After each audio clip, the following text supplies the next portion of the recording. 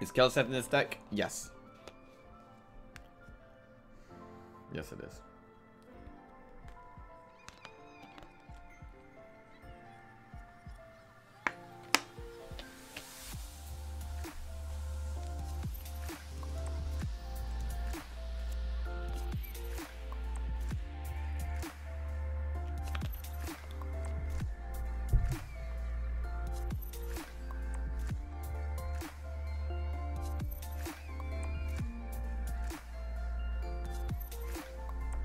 Good draw.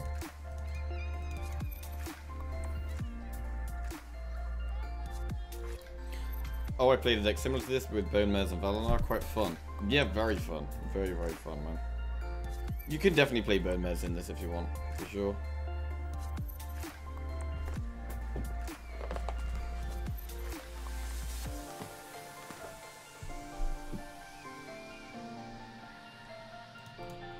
Even though the Igneous just dies to his weapon, I still like playing it because next turn I can play one of the Flame Elementals with the Dark Reaper.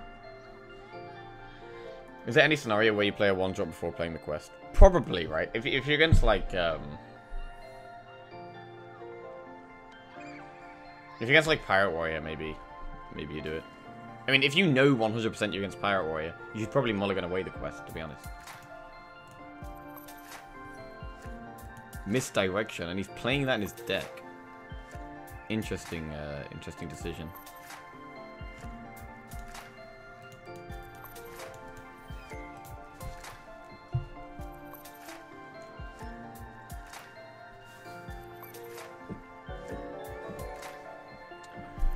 Corey in the dank 69420 just subscribed. Thank you very much, Corey. Welcome to the Jackals. Oh my god, can you imagine if Flare destroyed quests? That would be an absolute nightmare.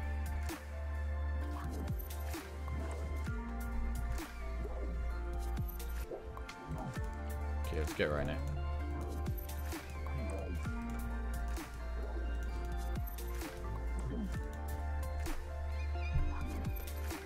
Any idea what Shaman will look like in the new expansion? I think I think it'll slow down. Some kind of like Crusher Shaman I think could be good. Like they've revealed the new 7-mana Shaman card. I feel like they're gonna make Overload a thing again because Overload isn't really a thing at the moment in Shaman much. I think we'll see some more Overload stuff. As if he deadly shot and hit the Rhino. Wow. I didn't even notice that happened for a second.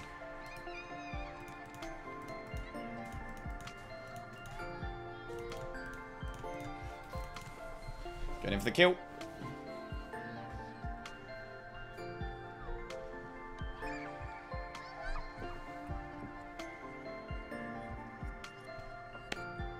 It's Barnesy Charge Hunter.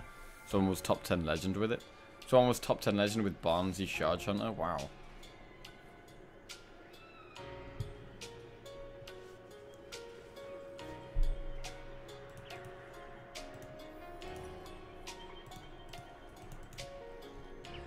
Well, Quest Hunter managed to win a game. Didn't even need the quest. Didn't even need the quest.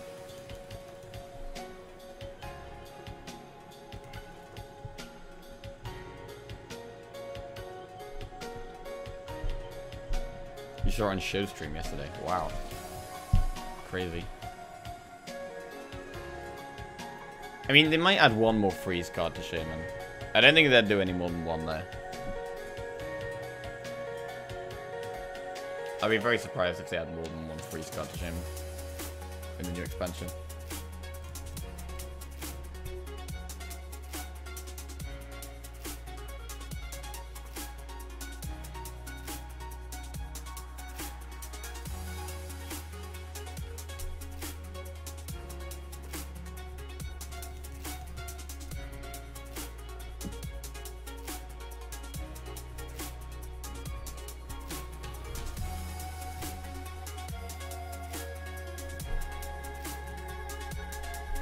Well, the Death Knight is really good against a priest. If he's Razaka's priest, that is. Depends what type of priest he is.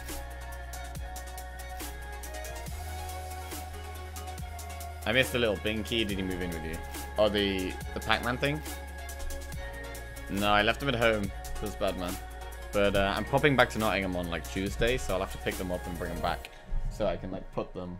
I'm gonna get my Mario box as well and my panda and make it more homely.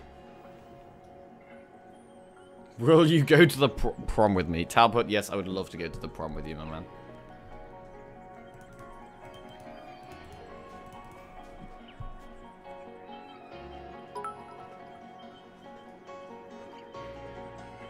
This deck could use a helmet to help chain the raptors. Ah, smashed potato. Thanks for the 100 bits, man. Okay, the reason I don't like Hemet is because it's only good in a very specific situation. The only time Hemet is good is right before you've completed the quest. After you complete the quest, I mean, after you play Carnasso, you just can't play it because it destroys all your raptors. So I feel like it's too specific for this deck. And you also can't play it if you like haven't completed the quest yet, because you need to draw your 1-drops. And so if you destroy all your 1-drops, then you can't, obviously can't do it. So it's, yeah, too situational.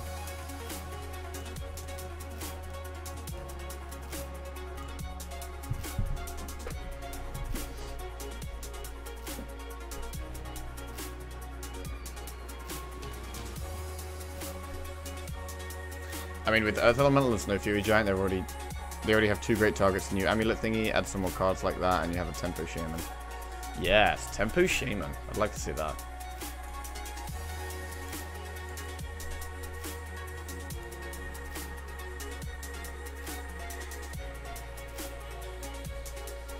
Jackie, ever since you got that beard, you look so fucking good, man. Every time I see you, I get so happy and motivated since you show what some dedication can change. Thanks, man. You actually like it? What a comment, man. What a comment. I'm gonna read that again. Jackie, ever since you got that beard, you look so fucking good, man. Every time I see you, I get so happy and motivated since you showed what some dedication can change. Thanks, man. Smiley face. Love it. Love it.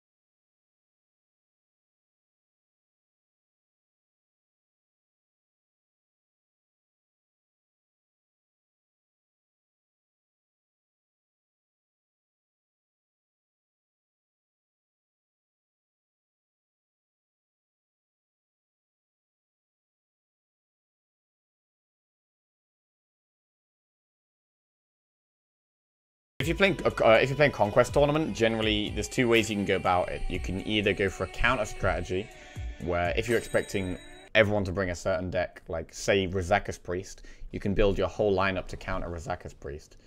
And so just bring 4 decks that you think are really good against Rizaka's Priest, and then you're targeting that deck, and you're going to beat that. Another strategy is literally just to bring 4 good decks, which is pretty good in Conquest. Because in Conquest, you need all of your decks to get a win. So in Conquest, it's harder to bring like quirky decks, because like in Last Hero Standing, you can get less punished by bringing quirky decks. Because if you play a game and lose with it, then you don't have to win a game with it. You just don't play it again. Yes, that is the main difference between Conquest and Last Hero Standing. Grandmother's good. I just want some of the good face now.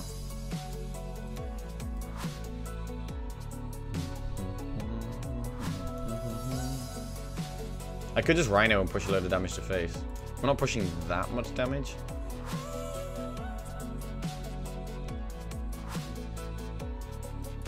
Ah, we're pushing a fair amount. I'm gonna do it. I want to be aggressive. I don't want to give him time to do things. I want to just kill him. What should my third deck be in Last Hero Standing if I bring Rizaka's Priest and Tempo Rogue? I mean, you've got to kind of work out what your weakness to that lineup is. So if you can think of any deck that both of those decks would lose to, your third deck needs